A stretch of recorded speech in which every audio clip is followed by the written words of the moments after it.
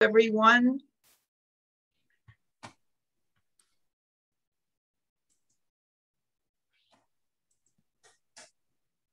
Hello, everyone. My name is Debbie O'Kane. I am the Program Director for the North Fork Environmental Council. We welcome you this evening, and we are very happy to have Professor Vincent Breslin from the Southern Connecticut State University joining us this evening, talking about microplastics in Long Island Sound. So just to give you a few housekeeping items to keep in mind, what we'd like to do is keep you all on mute at the moment so we don't have any feedback during the presentation. We can save questions until the very end, and if you do have a question, please raise your hand and Dr. Breslin would be happy to answer any questions that you have. But let's go through the presentation and save those questions until the very end. So this presentation is actually being co-hosted by North Fork Environmental Council, and my colleagues Dawn Carol Nish and Mark Haubner are joining us as well, and North Fork Audubon Society, and on the other side of the pond, Save the Sound is co-hosting this presentation as well. So I think we have participants from 2 different states joining us this evening, which is lovely. And North Fork Environmental Council and North Fork Audubon have been working together for quite a number of years doing pesticide reduction and elimination education. We have a video on YouTube. It's under North Fork Environmental Council, correct, Dawn? If there's a link there, actually doing some demonstrations on products that are really good for eliminating and replacing plastic items in your home, in and around your home. We also have 2 beach cleanups scheduled for this weekend. One is in Riverhead from 11 in the morning until, from 9 until 11. That's at Iron Pier Beach on the Sound. And then we also have a beach cleanup in Mattatuck this weekend, and that's at Breakwater Beach. So, and that's also on the Sound. So you can join us there.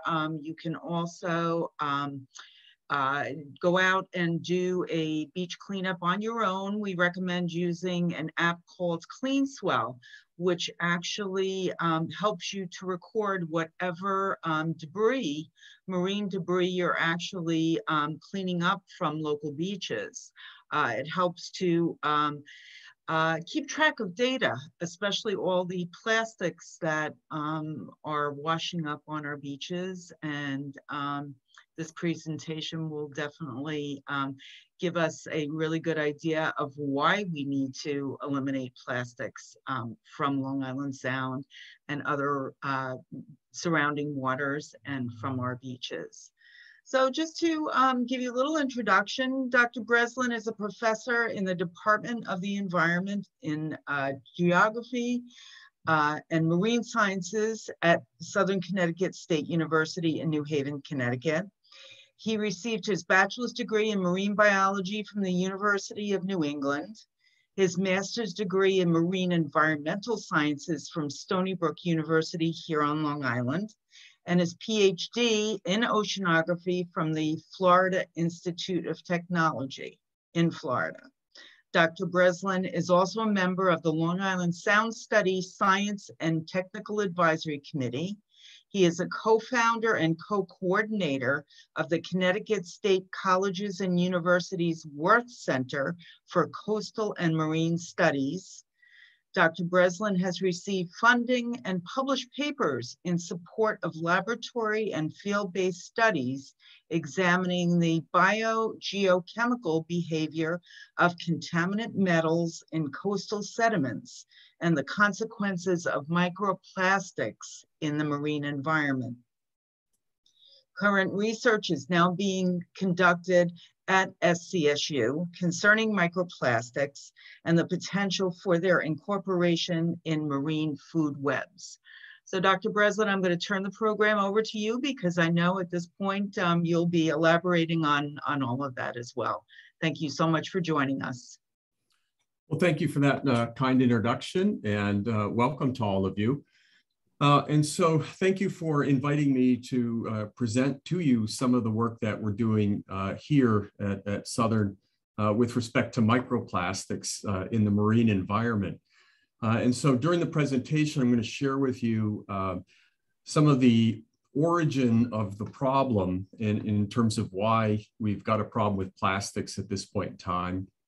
And also share a little bit of the research that we've been doing here at Southern with respect to microplastics, and then end up discussing a little bit about potentially some of the solutions to the problems that we're seeing with microplastics in the marine environment. To really get at why we're seeing more microplastics and plastics in general in the environment, it helps to go back to look at the municipal solid waste generation rates over time. And so the figure I've shown here in this slide shows you the solid waste generation rates from 1960 through 2018. And this is the municipal solid waste, which is the garbage and trash that you put out in front of your house each week that's collected. And as you can see here, from 1960, we started out at about 90 million tons of garbage, and we're now up to almost 300 million tons generated annually in the United States. And about each person in the United States is generally generating between 4 and 5 pounds per person of municipal solid waste per day. And you can see that we've done a nice job of leveling off the per capita generation rate, but nonetheless, the total amounts of municipal solid waste continue to increase over time. Now, if we take a look at the kinds of materials that are contained in municipal solid waste, I've shown you this pie chart here, and this shows the components by material. And so you see things like the yard trimmings, rubber, leather and textiles, metals and glass. And I've left here a couple of these slices of the pie. I've covered up what the percentages are. And clearly one of the percentages is plastic. One is paper and one is food. And usually when I talk to my students or classes, I have them raise their hands to say which of these 3 slices of the pie, the blue, kind of the yellow, or the green, is plastics. And so let's take a look at this. So the largest slice of the pie is paper. So by mass, the greatest volume or the greatest mass of materials that we put out each week is paper. And that is followed by food. We actually dispose of and waste quite a bit of food. And that's followed up by plastics. At about 12 to 13% of the municipal solid waste that we generate is plastics. And yet, I think a lot of people think it's, a much, much higher percentage than that. And there's a couple of reasons why that may very well be.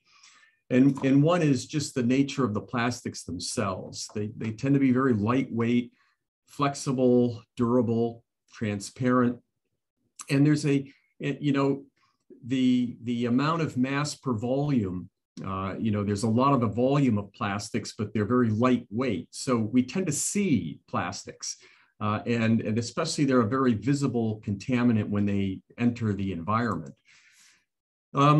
Also important with plastic is that there's different polymers. There's different types of plastics, and each of these different types of plastics have different purposes.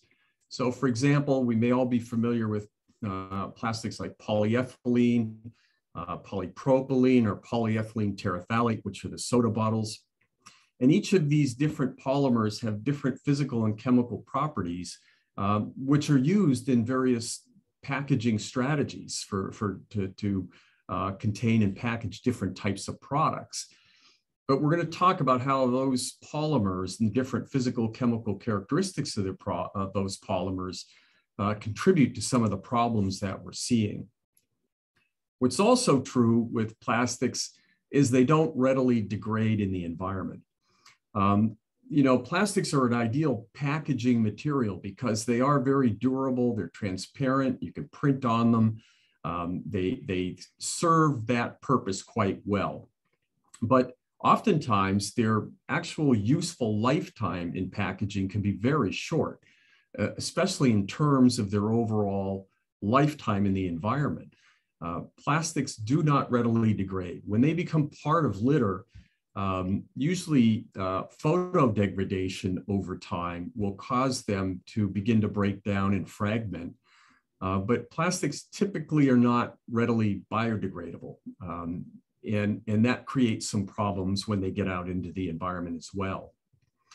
And it's because of the fact that we have a number of different polymers that are used in plastic packaging products, and that we collect those materials, those different types of products, and try to recycle those, that it creates quite a challenge for solid waste disposal technologies and the existing infrastructure for doing that. Usually we collect commingled plastic, many different types. We bring them to material recovery facilities where they're separated into various commodities. But there are issues and there are some problems with that we'll cover tonight in the presentation. Of course, you know, we're very familiar with scenes like this where you have plastic that ends up on our beaches. And of course, many of you will probably be participating in coastal cleanups this coming weekend or next weekend to remove some of this kind of debris. And you see lots of consumer items in here, the forks, the bottle caps, and these are very typical of the types of debris that we find washed up on our beaches, in the grasses and in the rack lines of our beaches here in Long Island Sound. And that creates very much an aesthetic problem.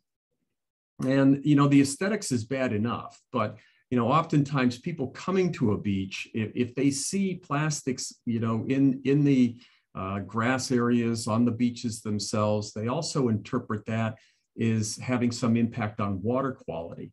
And it may not be the case, but certainly if people see plastics and they see this kind of debris on the beach, there are economic consequences to that as well, and that people certainly don't want to swim in the water. And if it's a persistent problem, they'll vacation elsewhere or go to different beaches elsewhere. We're also pretty familiar with the wildlife impacts of, you know, plastic debris that makes its way onto beaches. I actually took this picture of you know, a gull that was trapped in a plastic grocery sack on a beach in Rhode Island. And we know that wildlife can be, you know, entangled in this plastic debris. We also know that turtles, birds, and other animals can ingest plastic pieces. And research is showing that, you know, the gut contents of many types of birds, turtles, and other marine organisms or animals, the gut contents contain plastic and plastic pieces. And that has, you know, detrimental effects on the health of these animals. And of course, with COVID over the last 2 years, something that we're seeing a lot more of now is personal protection equipment, masks, gloves, Purell bottles, all sorts of things that are ending up, you know, on our roadsides, parking lots, and stormwater, taking these and washing them into our you know, estuaries, and where they end up on beaches in Long Island Sound. So we are seeing much more of this, and this is becoming quite a new problem, that people aren't disposing of their masks and gloves and so on properly. And I expect that this will continue as this problem persists. So let's talk a little bit more about microplastics. And there are two different types of microplastics. There are primary microplastics, and these are microplastics that are manufactured as microplastics for specific intended purposes. And then we have microplastics that we refer to as secondary microplastics. And these are microplastics that are formed as a result of the deterioration of macroplastics once they enter the environment. Perhaps the most familiar microplastics are the microbeads. And these microbeads were manufactured specifically a number of years ago as an ingredient in consumer cosmetic products. And they served a role as an exfoliant in a lot of facial cleansers and hand cleansers. And you can see on the left-hand side here that this is a picture of some of the microbeads that we extracted from some of those products. And these are generally on the range of 10 to about a millimeter, 10 microns to about a millimeter in diameter. And if you have these products, usually you could tell if there's plastic microbeads because the ingredients generally tell you that there are polyethylene or polypropylene microbeads in the product. Now, many of these products have since been banned. Connecticut was very proactive in banning the microbeads, and that was followed very closely with a federal ban on these products. And so it was more recently, 2018-19, that these bans finally became into effect. And so we're now seeing an elimination of these from grocery stores and cosmetic stores and so on. But people still have an inventory of these products in their homes. And so we still see, the presence of these microbeads in the environment for a while. Another source of microplastics is these secondary microplastics, and something we're really seeing a lot more of nowadays, and especially in some of the studies that we're doing, are microfibers. And much of our clothing nowadays, and an increasing amount of our clothing, is now manufactured using fibers like polyester, nylon, polypropylene fibers. And this is some examples of that: fleece, jackets, and so on. And as you wear these clothes, you walk around literally shedding fibers as the fibers wear and they begin to deteriorate.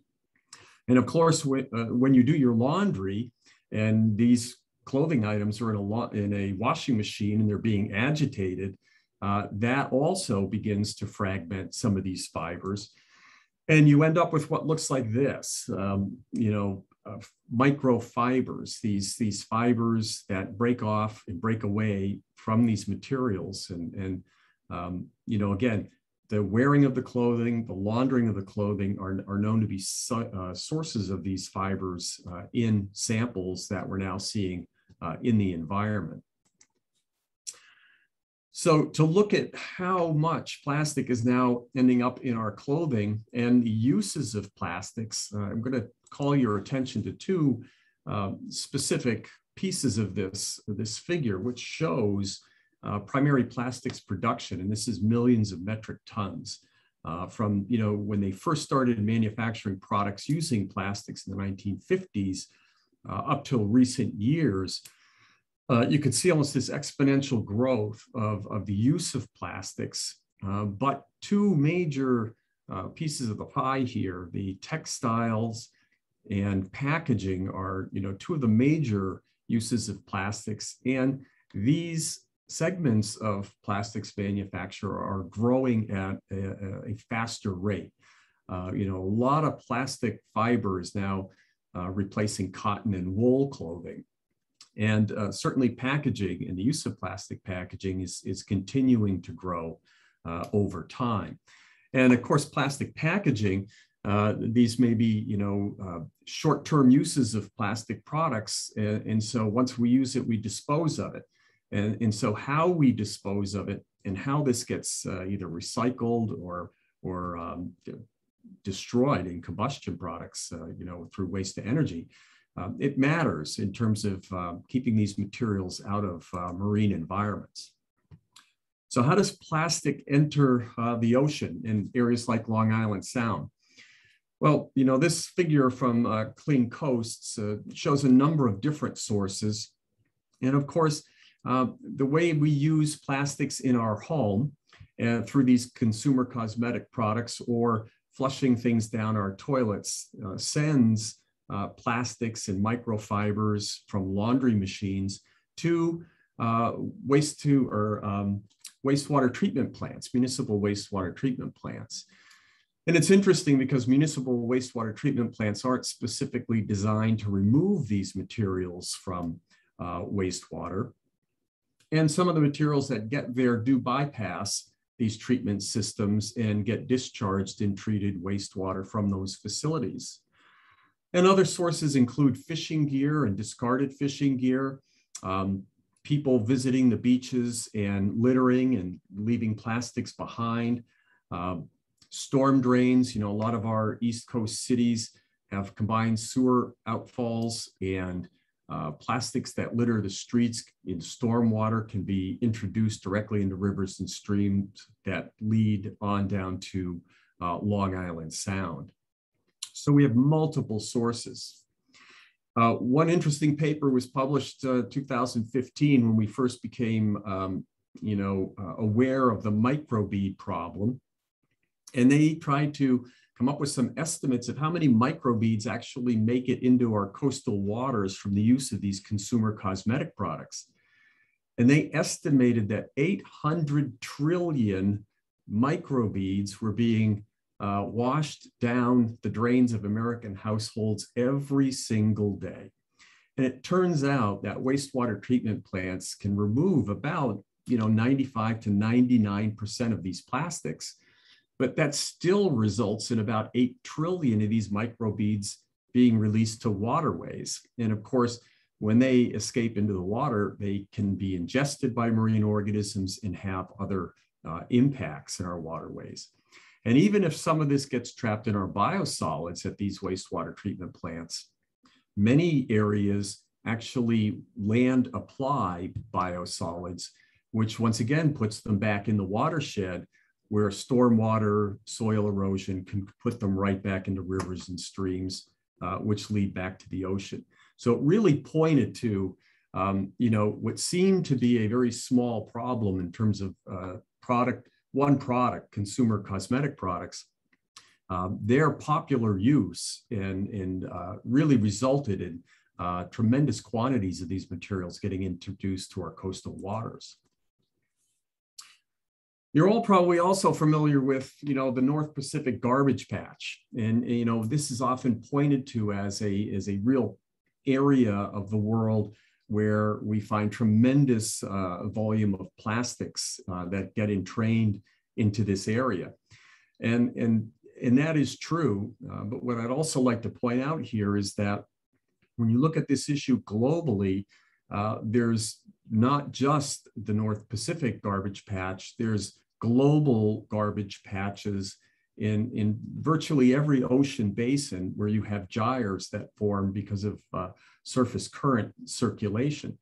And plastics come out of the rivers and streams in many of these areas from the continents and simply get entrained into these gyres and continue to circulate.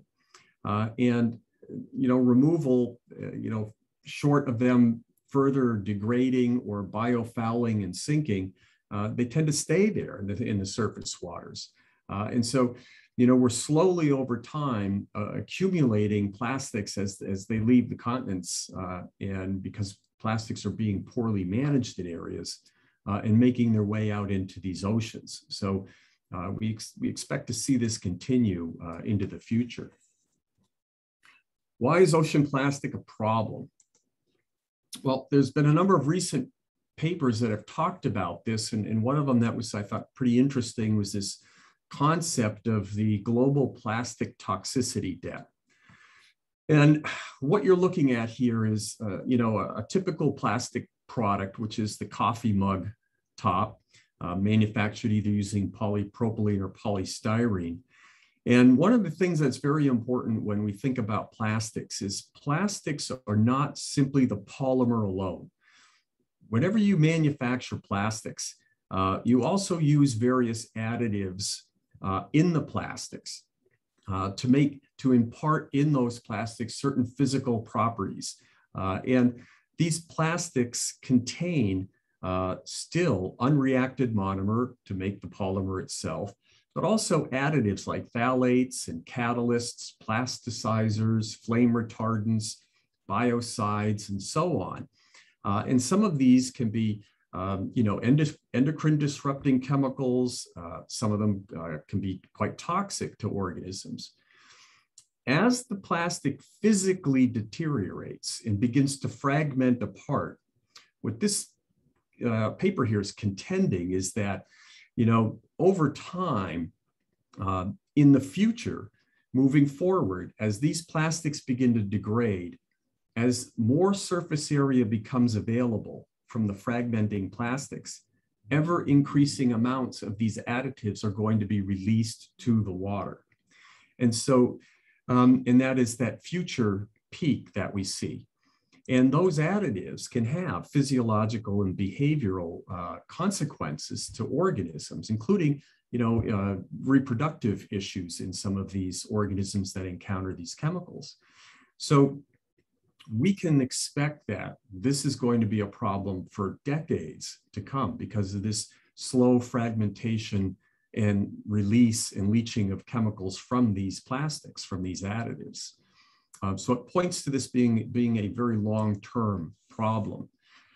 And this figure shows another, this same kind of concept in a slightly different way, in that plastics and different polymers have this ability to both adsorb chemicals onto the surface of the plastic, as well as release chemical additives to the water. And so it can act as both a source and a sink for chemical contaminants in the marine environment. And so looking at, high molecular weight hydrocarbons, pesticides like DDT, polychlorinated biphenyls, PAHs, combustion byproducts, can get adsorbed onto the surface of these polymers and fragments and microplastics. And of course, animals that then ingest those microplastics, there's the potential that those chemicals can get transferred to the tissues of the organisms that ingest them. And so the polymers and the plastics themselves could be a vector for transferring and accumulating contaminants to other organisms as they're in the sea surface areas. And we're also nowadays finding microplastics, and studies are showing that they're virtually everywhere in the water column. Many plastics are buoyant and they will float at the surface of the water. And of course, birds will mistake this as food and ingest many of these types of plastics. But they can also become biofouled, and they can also sink, depending on the density and the additives and the polymers, to the ocean sediments as well. And they encounter areas there. And what's interesting is researchers are looking at a wide variety of marine organisms and finding these microplastics in birds, in fish, in benthic organisms, virtually throughout the marine ecosystems. So how do we study ocean plastic? My students and I got interested in this really around 2015, 2016, when the Connecticut state legislature really got interested in proposing a ban for microbeads that were present in consumer cosmetic products. And in the language in the bill, one of the things they said was that there was a very high likelihood that these beads were now present in Long Island Sound. And so to protect Long Island Sound, we need to ban them. And I did some quick looking around and quickly found out that really nobody had looked for these in Long Island Sound. And so that if we could find these, that it would really add to that justification for the ban by their very presence in Long Island Sound. And so we did go out and using plankton nets, conducted some plankton tows in areas in New Haven Harbor and actually out in Mystic as well, to see if we could identify or find some of these microbeads in New Haven Harbor in Long Island Sound. And what you're looking at here is one of the beads that we isolated from a product, a consumer cosmetic product. This was a Biore pore unclogging scrub. And I don't mean to pick on them, but that's just where we took it out of. And what we're really interested in is the sizes of these beads, the color, the shapes, and so on, to see if we could see similar types of beads in Long Island Sound. And this is one of many beads that we found in New Haven Harbor.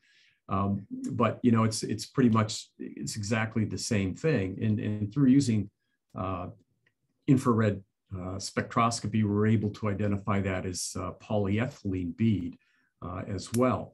And so the shapes, the sizes are consistent with the beads that are used in those consumer cosmetic products. And we can't say that that bead that we found in New Haven Harbor came from that specific product, because many manufacturers of different products use these color beads interchangeably. But they did like these color beads. And in fact, the beads and the colors actually was used in the marketing of these products. They kind of, the consumer appeal of the different color beads in these things was part of their marketing. And we found red, orange, clear, opaque beads, all sorts of different types of beads, but we were able to document their presence in Long Island Sound. One of the things we've also done, because we knew that wastewater treatment plants are a significant source of microplastics to rivers and streams that make their way into Long Island Sound. We received funding from the Quinnipiac River Fund to take a look at treated wastewater effluent from 2 wastewater treatment facilities here in Connecticut that discharge into the Quinnipiac River, one in North Haven and one in Meriden. And essentially, one of the things we were looking at, we were interested in, was specifically microfibers, and looking at the concentration of microfibers in the effluent, but also looking at seasonal changes in concentrations in microfibers to see, you know, the working hypothesis being that you might expect, you know, higher fiber counts in colder weather because people are wearing more fleece than you would in summer months, warmer weather. And we're also looking to see if we could find microbeads, because this study was done in 2019, 2020. And after the ban had gone into effect, and we were interested in seeing, you know, if we could see the presence or the absence of these beads in the effluent would tell us a lot about the effectiveness of the ban. And in fact, we did find, you know, a couple of microbeads, but very, very few microbeads were found in our studies, you know, doing repetitive sampling over, you know, a 12-month period of time seasonally. More commonly, we found what you see on the right-hand side here from the Meriden wastewater treatment plant, which are fragments of plastic as well as the fibers, and actually kind of high concentrations of fibers that we found. All sorts of colors, greens, red, blues, orange, black, you know, that might be, you might expect to find in clothing. And one of the things we did was we did wastewater treatment plant effluent studies, and we calculated from the volumes that we sampled concentrations of microplastics on the y-axis versus you know, monthly temperatures. So going from you know, cold weather in the winter, spring to warm weather in the summer. And in fact, we did find you know, differences in the amounts and quantities of fibers in the wastewater effluent seasonally. Again, and perhaps some of that may be coming from the fact that we do tend to wear more fleece in the wintertime than we do in the summertime, and that tends to be a major source of these fibers. We also did some kind of calculations looking at concentrations that may be entering the Quinnipiac River from the discharge of the 5 wastewater treatment plants discharging into the Quinnipiac River on an annual basis. And, you know, some of these back of the envelope calculations, assuming similar concentrations in these effluents, it's about 280 million microplastics discharged from these 5 wastewater treatment plants annually to the Quinnipiac River alone. Now you can kind of think about the number of wastewater treatment plants that we have in the state and the size of some of these larger plants, and think about, even though these facilities remove, and studies have shown, remove 95 to 99% of microplastics that go in to these plants, just the massive volumes of wastewater that are treated annually, these small quantities add up to very big numbers. We're also able to, with infrared spectroscopy, identify specific polymer types in some of the samples that we're analyzing. And, for example, this spectra that you see on the top here, we scan over a broad range of wavelengths, and each peak that you see here in this slide corresponds to a functional group that is characteristic of the chemical structure of the polymer. And so this is actually a scan of a fleece jacket, and each of these peaks is characteristic of fleece. And the fiber that you see that we took out of the wastewater, when we scanned that, you can see that the peaks very closely match. And so this type of technology can allow us to identify the types of polymers that we're finding in our samples, which really helps us confirm, one, the identification of different types of polymers, but also make confirmation on the fact that what we're identifying as plastics are in fact plastics. We've also done some work with looking at microplastics in some marine species. And, so over the years, people are doing this more and more. And what you see here are some studies that have been done on blue mussels, on oysters, crabs. One of my students did some work with menhaden, because menhaden, swim through the water and feed on plankton high in the water column. So we thought that the ingestion of microplastics would be highly likely by these fish as they swim around Long Island Sound. And we did an analysis of the gills and the digestive system of these fish for microplastics. And we were finding them, microfibers in particular, around 3 microplastics per fish, and fibers a length of about 1.8 millimeters. Now, the lengths of the fibers are important, and we always measure those because there's actually studies that have been done that look at the lengths of fibers that originate in laundered fleece clothing. And that's the water that goes to wastewater treatment plants. And the sizes that we are seeing in some of these animals are consistent with the sizes that are produced from your washing machine laundering clothing like this. So it does kind of, in a sense, help us tie it back to potential sources of where these microfibers are originating. So how did we get to this point? We've got this problem, and we like to think that recycling of plastics is going some ways towards addressing the problem. And one of the things I've always asked my students when we talk about recycling and plastics is, how many of you participate in recycling programs? And virtually everybody in the class will raise their hand. And what they interpret as recycling is, putting a soda bottle in a recycling bin. So really what they're doing is they're separating plastics. And I think all of us, do that faithfully. But that's really not closing the loop of recycling. And what recycling really is taking those commingled plastics and bringing them to a recycling facility or a materials recovery facility. And the material recovery facility then separates these plastics into materials, commodities, different polymers that then get baled and get shipped, presumably to a facility that will use those plastics to make new plastic materials. And then it would be our responsibility to purchase materials with recycled content in them or completely recycled material. And that, in a sense, closes the loop. But I think what we're seeing in reality here for the vast majority of plastics is that loop is broken.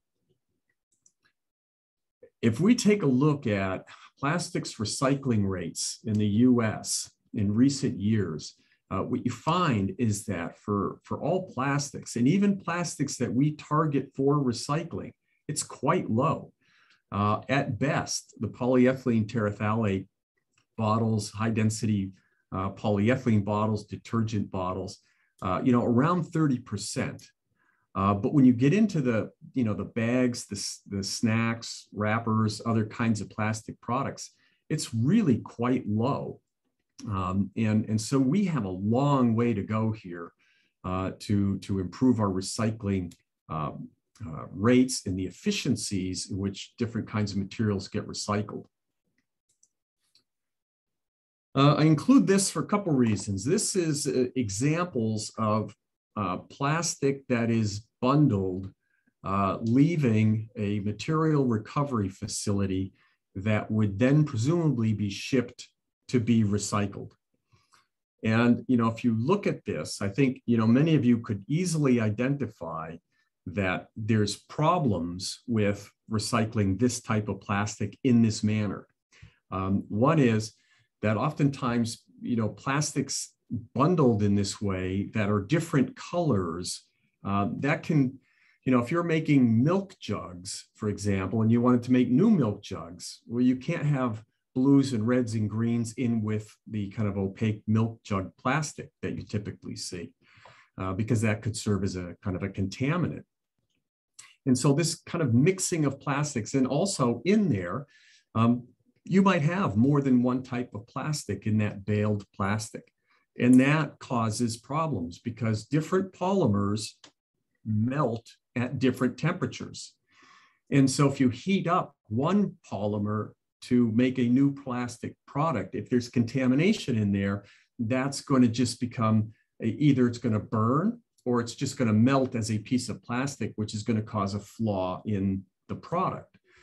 So this is really a challenge as to where this goes and how we deal with it. And so Connecticut, and I'm sure this is the case on Long Island as well, that recently recycling markets have collapsed. And, in recent years, Bridgeport used to receive $20 per ton for recyclables. Now they pay $75 a ton. So again, it's costing municipalities a lot more money now to recycle. And part of this originates from the fact that China recently has refused to accept recycled materials from the United States with 0.5% or more of contamination. Let me go back. I would ask the question, is that 0.5% or more of contamination? And frequently it is. And so that's a problem. This is 2016. And in 2016, if you look at the global import and export of plastic wastes, you see that in the United States, 2016, we exported almost 26, 27 million tons of plastic. That's material that was baled, but was not recycled here in the United States. It was shipped elsewhere. And look at China. China was very much into the importing of plastic waste. Some of this material was clearly mishandled and not always recycled. And so our solution for much of the accumulating plastic waste that we had, and even that material that we processed, we simply shipped overseas with perhaps the intention or the understanding that it was actually getting recycled there. And in fact, it frequently was not. Plastic waste exports, you can see the switch here from January 2017 to January 2018, where Chinese imports and our export of waste dropped to virtually none. But what did we do in response? We've started basically sending our plastic waste to other Southeast Asian countries, Malaysia, Thailand, Vietnam, and elsewhere. And so again, we're sending our plastic still abroad. Now there is what's called the Basel Convention in 2019, which is an international convention to kind of restrict this shipping of plastic globally if there's a certain percentage of contamination in that plastic. And it's designed to essentially create incentives to have domestic recycling and domestic infrastructure to handle the types of waste that we're producing.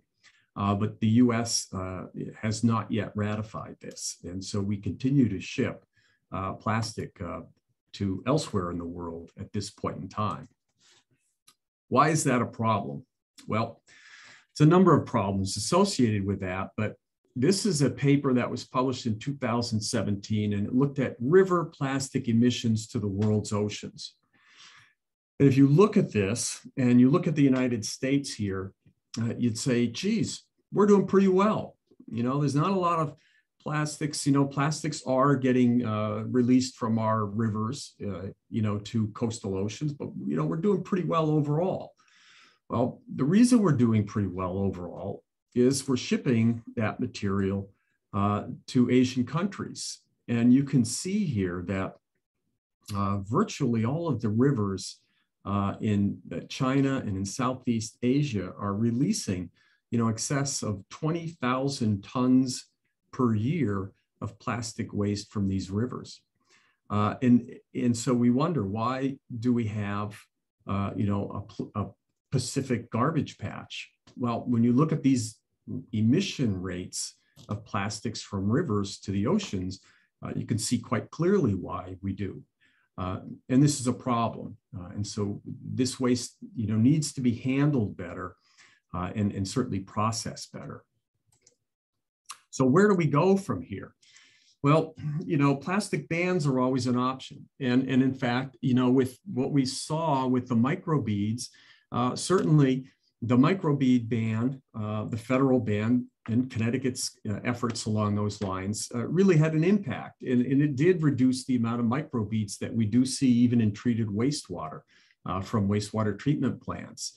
You know, the banning of grocery bags, that's a good thing, because the grocery bags are terrible in material recovery facilities. They gum up the works. They're an issue. So bans, but these bans target specific products. And these specific products are often a very, very small percentage of the overall plastic waste problem. Participating in local cleanup efforts, as you guys are organizing, these are great efforts, and they really bring attention to the problem here. You know, but again, it's an issue that it heightens awareness, but it's not necessarily a solution to the problem. You know, there's a big effort nowadays for biodegradable and plant-based plastic materials or polymers. And these also, you know, these are very good. And in fact, in some cases, these work quite well. But, and there's a big but here, that is if these polymers, these plastics and degradable plastics are collected and disposed of in a way that's compatible or amenable to them being biodegraded. If you take a biodegradable plastic and put it in a modern sanitary landfill, it does not biodegrade. If you biodegradable plastics as litter, stay as litter for quite some time until they fragment and begin to break apart. The marine environment is not a great environment to you know, to accelerate the biodegradation of these polymers. You know, these polymers need to be targeted for composting. So again, matching products with ultimate disposal is really the strategy that we should be looking for, even with biodegradable plastics. I tell my students that they should be purchasing materials with recycled content or made from recycled plastics. It's by purchasing these products that we stimulate the demand in the markets for them. You know, if we target these kinds of plastics in recycled content, that will only encourage manufacturers to continue to add more and more and look for markets for it. But it has to start with that. And also, and perhaps most importantly here, we need to redesign and rethink plastic packaging. You know, a lot of this needs to be source reduction. I'm sure many of you open up an Amazon box and you find your product is packaged within a package within a package. And is that really necessary? And how can we make certain types of plastic packaging compatible with certain types of disposal strategies? How do we manufacture certain plastics, you know, using one polymer as opposed to 2 or 3 laminated polymers together to facilitate recycling for them? So these are things, and I think that's going to take more cooperation from, you know, industry working with other groups to think about, with the waste management systems, to think about how these could be best designed moving forward. You know, there are examples of these products, and in fact, these Adidas running shoes that are manufactured using reclaimed ocean plastic and fibers. You know, these are a good product, and they're attractive, and this is something, you know, people are buying, but it is a niche product at this point in time, and they are expensive. In terms of microfibers, there's a number of things we can do. You know, there's papers out now that talk about laundry strategies, like, you know, launder less frequent, launder using cold water that reduces fragmentation of fibers. You can install these kinds of aftermarket products like the Filtrol, which takes your rinse water and puts it through a filter that would screen out microplastics, which you could then remove and dispose of in your trash. And here in Connecticut, our trash gets incinerated, so that would keep them out of landfills and out of our waterways. So, you know, going about different types of strategies of how to do laundry and purchasing these filters could probably go a long way to removing certainly some of these from our wastewater effluents. It's a concept of extended producer responsibility, which compels manufacturers to pay for the end waste of their products. And this is something we're seeing more and more of. In fact, the state of Maine has been implementing some of these programs that require producers to pay for ultimate disposal of products. And that could go a long way towards subsidizing recycling infrastructure, which could then perhaps make recycling domestically much more efficient, so we're not shipping so much plastic overseas. Again, so a greater push for domestic use of materials rather than relying on foreign markets. So I'm going to end there and just mention, you know, some of our funders here, the Quinnipiac River Fund and the Worth Center for Coastal Marine Studies. Some of our students here that have participated in some of the microplastics work, and some of the people at the Maritime Aquarium in Avery Point, Yukon, for providing boat time, and also some of the fish samples that we used in some of our studies. And I'd be glad to take questions. Thank you very much.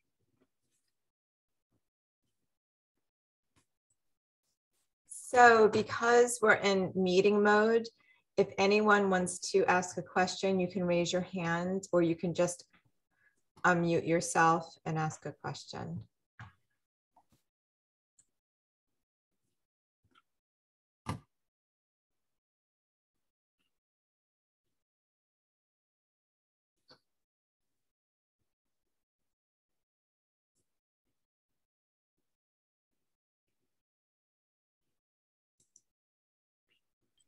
I guess everyone's being shy. I have a question about the clothing and the fleece. Yes. Should we be looking, you know, should we be buying cotton only? I mean, should you be only using organic materials? Well, certainly that's one thing you could do. I don't know that we have to go to the extent of eliminating fleece clothing, because there are some advantages to wearing fleece in terms of the warmth and durability and comfort. I think it may be that using some of these aftermarket strategies of, being careful how you wash them and how you launder them. And there's still a lot of research going on to try to identify what are the magnitude of some of the sources, in terms of shedding them as you wear the clothing, or if it's coming primarily from washing the clothing. But there are strategies you could do, is if you choose to wear that type of clothing, to reduce its impact on the environment. So I think that's probably where I would stand on it. Okay, great, thanks. Anyone have any questions? Yeah, Vincent, can you give us your contact information?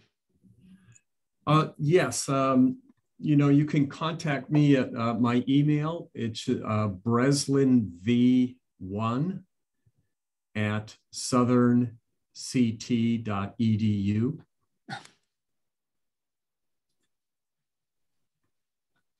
And I can give you my office phone as well. It's area code 203-392-6602. Oh, thank you. I got the phone number, but can you repeat the email? Yes. It's Breslin, BRESLIN, V as in Vincent, the number 1, at Southern CT, Connecticut, Southern Connecticut, southernct.edu. Thank you. You're welcome. Also, if anyone needs any information, they can email the office at the NFPC too. And I think it's important to mention that we have gone ahead and recorded this. So if someone wasn't able to join us, or if you would like to view it again, we will be posting on YouTube, correct, Dawn? Yes, it will be on YouTube on our channel, but I'll also have a link on our website as well. And I'm sure we can do that with North Fork Audubon as well. Dr. Breslin, you covered so much information. Thank you so very much, because you really gave us an awful lot to think about, an awful lot of, you gave us some inspiring solutions as well. So that was really good. I mean, the impacts that we have worldwide are just, something that every one of us has to keep in mind when we're just in our day-to-day lives using plastic wrap, or when we're out purchasing fast fashion. And we just need to think in terms of durability. We need to think in terms of substitutes. We need to think in terms of just reusing things. It's a very simple concept, but getting back to basics, it's showing us those timelines, and starting back in the 1950s, when so many of us, were born, or shortly thereafter. It really does. It's a wake-up call. It's definitely a wake-up call. Yeah, I would agree. I think it really is. Plastics are here to stay, and we need to think about how we can make these much more environmentally compatible. And that includes the chemicals and the additives that are used in the manufacturing of the plastics. So even if we're not making less plastics, we could be making less toxic plastics. And we could change types of additives to make it such that as they decompose, they wouldn't be as much of a threat in different environments. So there are a lot of possibilities for going, down the road in terms of addressing the issues, from not only the quantity and types of materials we're using as plastics, but also the kinds of additives that we're putting in the plastics. And I think, I did serve as on a council here, a microfiber council in the state of Connecticut for the state legislature. And I can tell you that clothing manufacturers are very attuned to this issue, and they're developing different types of polymer fibers that will be more robust, that will fragment less frequently. They're looking at the additives to the fibers to make them less toxic or hazardous or potentially hazardous moving forward. I think, you know, the attention that's being brought to the issue now, really, I think, you know, because there are clothing manufacturers who are very sensitive to these issues, and they are responding. And I was very encouraged to see that in some of those meetings. Margaret has a question. Yeah, I know that the chemical additives cause, you know, physiological issues, but you also put in behavioral health issues, and I was curious about that. Yeah, I don't have expertise in that, but that has been identified as one of the outcomes, and I would have to look more into that to really get into what those specific behavioral issues may be. But I know that reproductive issues, absolutely. Okay, thank you. Yeah. There are other raised hands, I believe.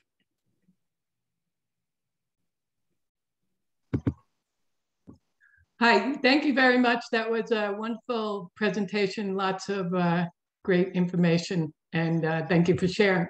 But I do want to say that we won't be able to recycle our way out of this mess.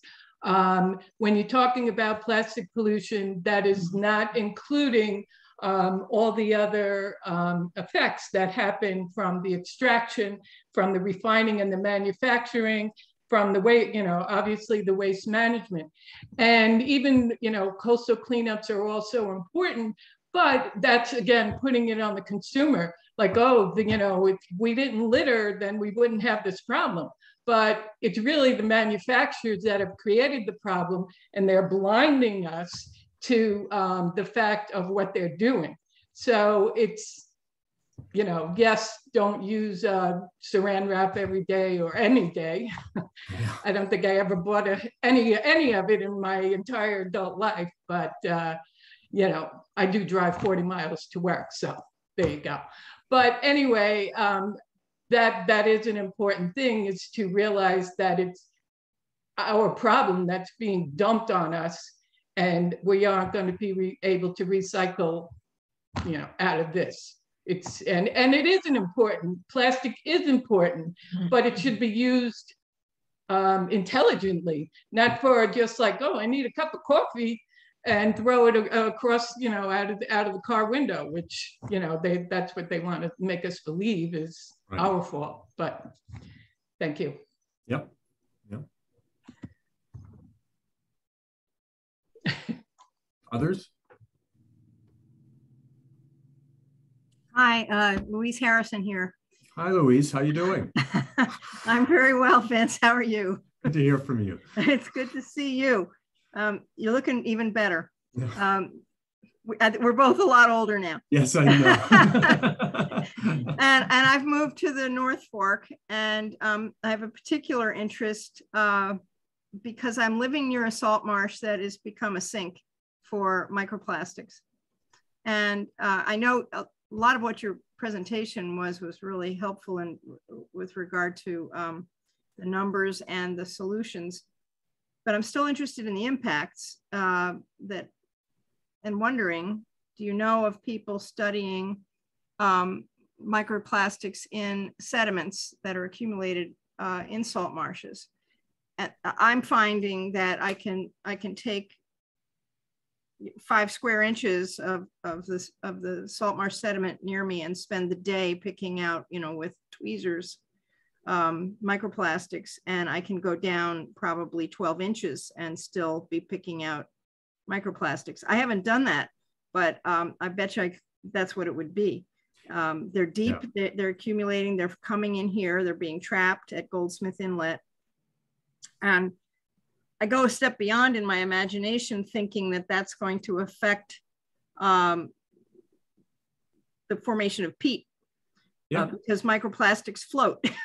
And as the tides come in and out, I could, the sediment can just go up and down and keep agitating, and as it will anyway, but I see some flotation perhaps being buoyed up, with microplastics.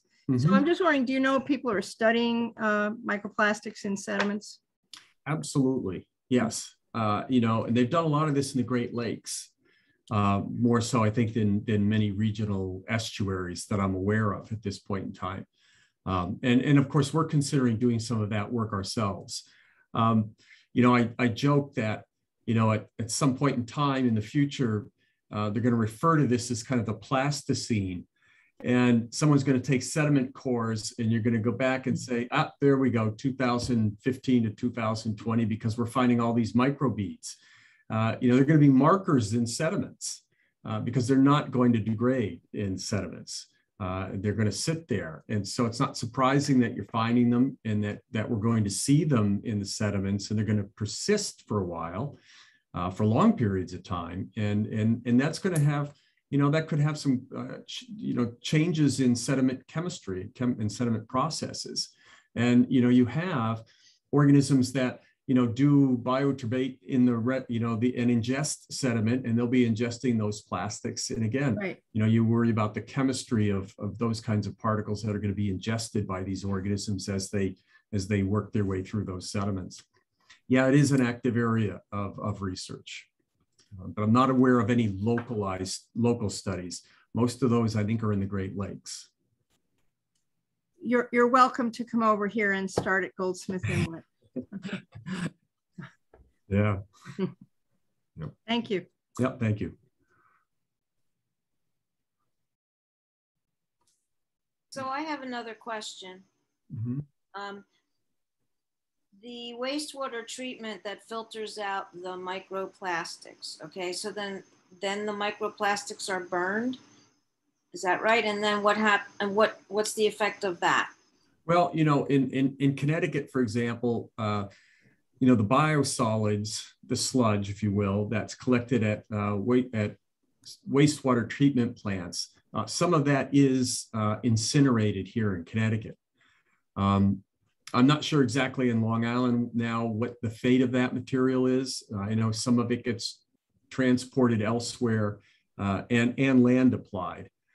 That material that gets incinerated, that's a very, very high temperature process. And you would hope, and again, I'm not familiar with studies that are looking at this, but that would be, those polymers and microplastics would be thoroughly incinerated with that sludge.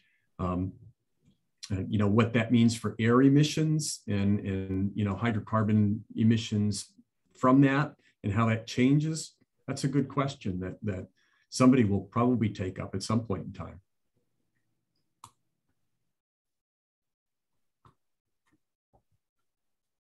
I figured it would be very toxic, but I don't know. Yeah.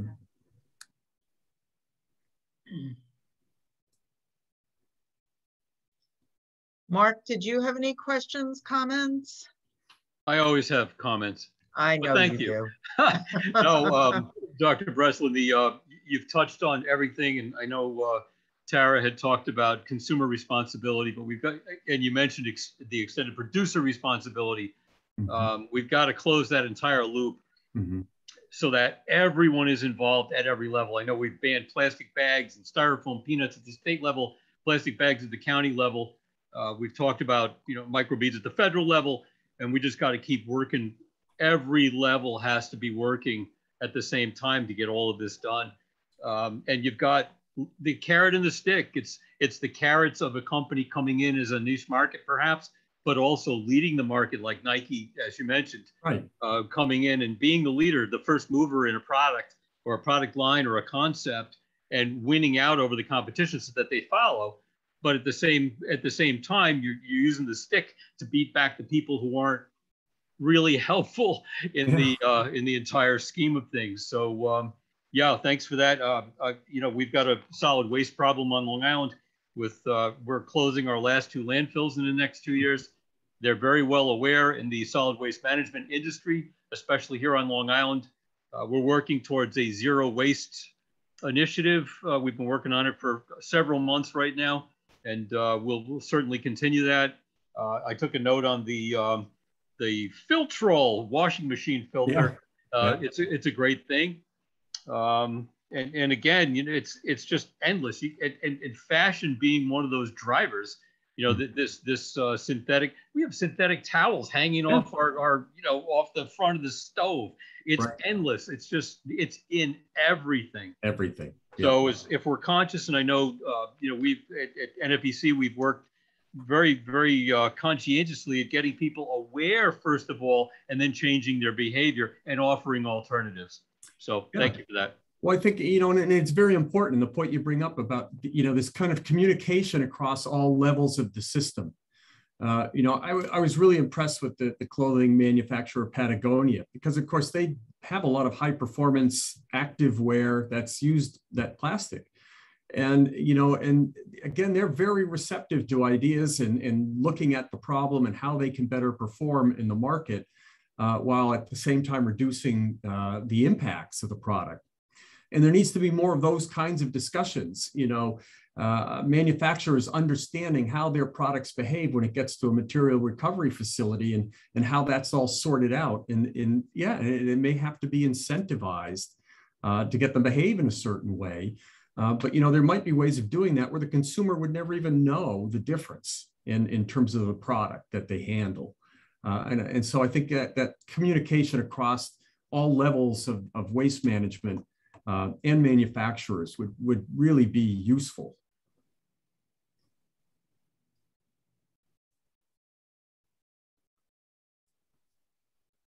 Dawn, do we have some more questions? No, not that I can see. I think that's everything. Tara's got her hand up, and that Margaret, the cruise person, she's still got her hand up. Yeah, but I'll bet she has another question. I wouldn't be surprised. I think they already had their hands up, so it's. I did, but since I forgot to take it down. But since you mentioned consumers and Patagonia, I just listened to a podcast. Patagonia has a huge project where they're accepting clothes to rework them instead of throwing them out, which is an awesome thing. So being consumers and realizing, you know, you don't need a coat every single year. That's been put on us by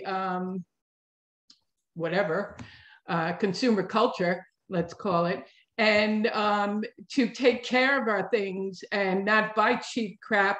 You know, the fast fashion industry, you know, there's a reason that a t-shirt is, you know, a $5 t-shirt, because it lasts 5 minutes. And then you can't recycle it into anything. And then it's like wasting resources, wasting the work involved. It's, you know, going back onto the end of the chain of the people that are producing it, you know, and people at the top are getting rich from the labors of, you know, poor workers or exploited workers. What was the name of that podcast?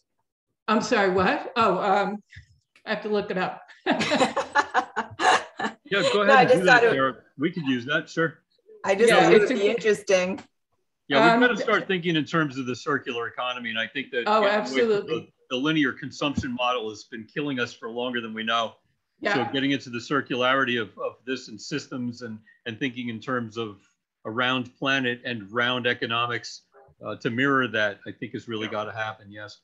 Yep. So there's a company, I think the name of the company is called Upstream, or the organization, but the podcast is called the Indisposable Podcast. And it's awesome, awesome, awesome, awesome.